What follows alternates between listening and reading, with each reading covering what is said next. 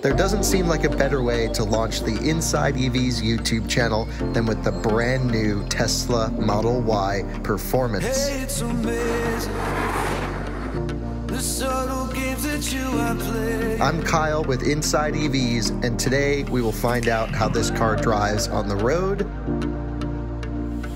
on track, and maybe a little bit off-road as well.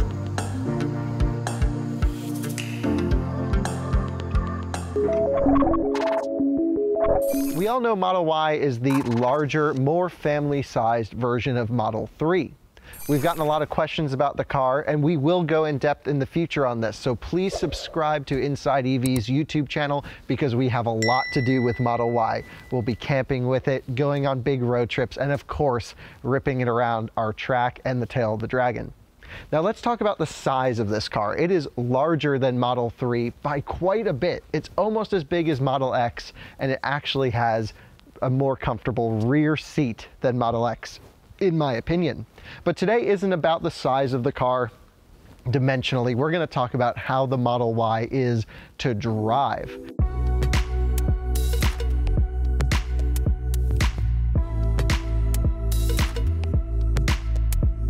Driving Model Y. Well, initial impressions, I've spent quite a bit of time in Model 3, is you really notice the increased ride height right off the bat. I mean, obviously it sits higher, but the seat relation to the whole car is higher up as well. I actually prefer the driving position. My knees seem to be in a really great spot. So we're heading out of the InsideEVs new studio and racetrack in partnership with Out of Spec.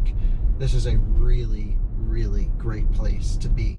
So before we start ripping around Model Y, let's talk about how it drives in the place most people are going to be driving this car, which is daily driving around town, around your city, or just cruising up and down the highway. The first impression is the build quality is significantly better than Model 3. It has great noise canceling. I mean, it's so quiet in here. I will say the steering's a little quick though. When you are cruising down the road and you need to swerve to adjust something, it takes very little steering input for the car to move. It almost makes it feel darty.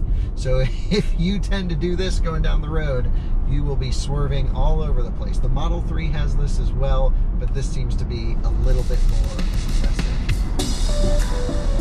In terms of range, you guys have seen this car does incredible range. Even on the 21-inch wheels, it will easily achieve near rated range of 280 miles just cruising down the highway. So significantly higher if you drive around the city. Really, really impressive.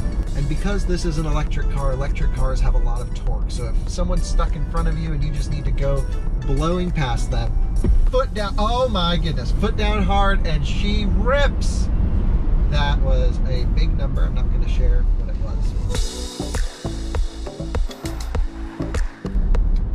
Wow, that is just exhilarating. Everything about daily driving Model Y is just seamless and unintrusive. A lot of cars filled with technology really make you think about the driving experience, what buttons you're going to hit, how the car's performing to your inputs. The Model Y is totally the opposite. You just get in, put it in drive, and go. And you can think about whatever is on your mind.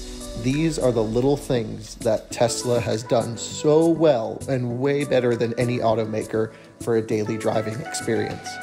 But there are other Teslas on the market as well. So is Model Y the best Tesla for your average daily driver? I think so, for driving daily. It really is. I would prefer to drive this than Model 3 every day. And I think I would prefer to drive this daily than any car on the market. It may be that good. So with that said, let's go see how this car drives when you turn the switch up to 11, crank it up around the InsideEVs racetrack, just for a little fun. It's not the intended purpose, but I'm really curious what happens when you drive like your hair is on fire. The Model 3 is really good. Did the higher ride height and suspension change kill the fun? There's only one way to find out.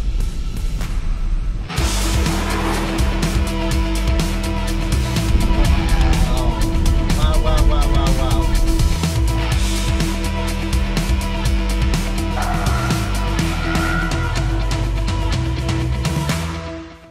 So we've come here to the InsideEVs proving grounds and test track. We have the car now on 18-inch wheels with cheap tires, and we're gonna see, for no other reason than just because we can, if the Model Y is any fun when you get a little wild. Traction controls are a limitation here. I mean, it's just heavy for these Century tires. Yeah. Coming through the transition.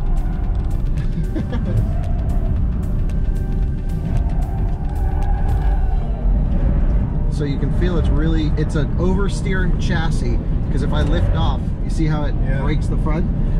That's it compensating for oversteer. So it's very similar to Model 3 in handling characteristics, which is great. Just heavier. Just heavier, but honestly, it's kind of fun because you're managing the weight control, so there's more to do, which is really great.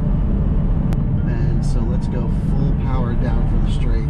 You can feel the back end helping there, which is nice. Not sideways, but really fun. We're wide open. That's 110 like it's nothing.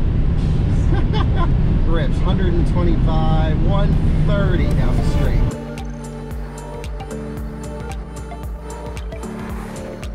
straight. So how do you normally go dyno mode? You would brakes, left turn signal, hold this down. Dyno test, right? Oh yeah, she'll drift. Hell yeah. It's like a Subaru STI, and it has ABS and dyno mode still.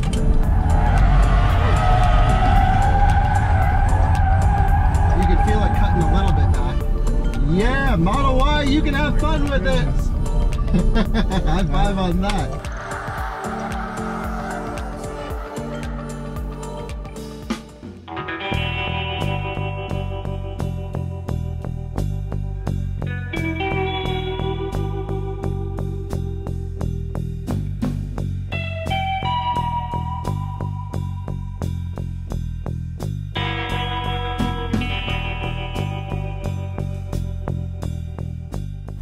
At the InsideEVs track, we have miles of off-road trails and obstacles, and this one is perfect to test out the Model Y's new off-road assist feature.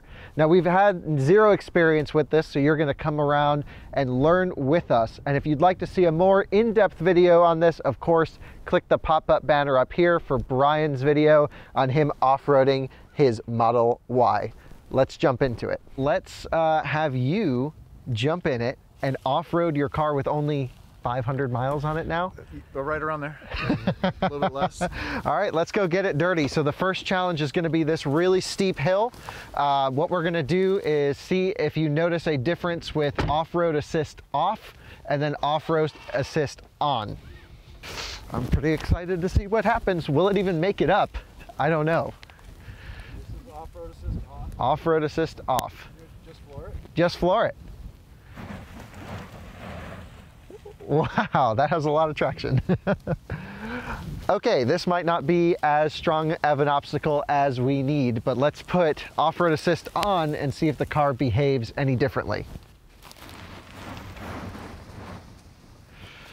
Well, instantly from my angle, I could tell that the wheels had more spin, although it's not really needed on this surface. I think we need to go find a more aggressive obstacle. So let's get up over this hill onto the rest of the trails and see what this Model Y can really do.